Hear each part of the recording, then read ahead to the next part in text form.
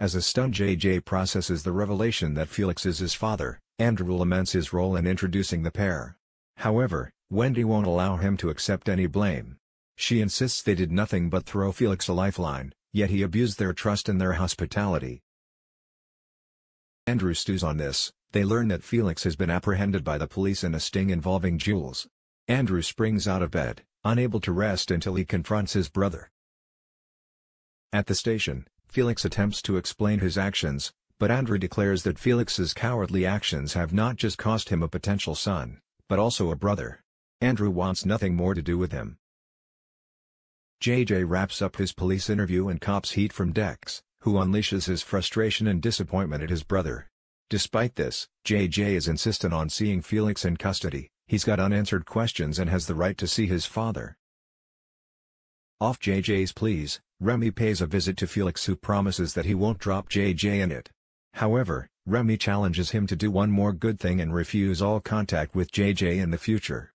Felix concedes that JJ is better off without him, leaving JJ gutted when he learns Felix won't see him. While, following the scaffolding accident, Therese is determined to generate positive publicity by fast-tracking the announcement of Carl as Irene Rising's resident doctor and wellness expert. Carl is chuffed when Therese proposes to plaster his image on billboards. Motivated by the imminent photoshoot, Carl amps up his health kick and Melanie decides to join him. Later, Therese arrives at the Kennedy house and is pleased to hear about Carl's progress.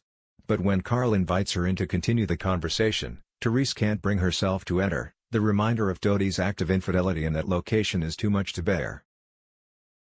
Elsewhere, having hit her savings goals, Holly excitedly ropes in Byron to go car shopping as Oz listens in on their conversation remotely. Soon after, Oz receives a USB containing an animation of himself as a creepy skeleton, accompanied by a hostile message. His anxiety escalates as Byron mentions he saw someone watching him over the backyard fence. Oz makes a comment on the car Holly plans to buy.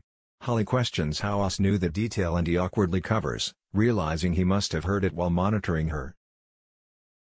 Concerned by Oz's recent odd behavior, Holly checks in with him, but a stressed Oz tells her to get off his case.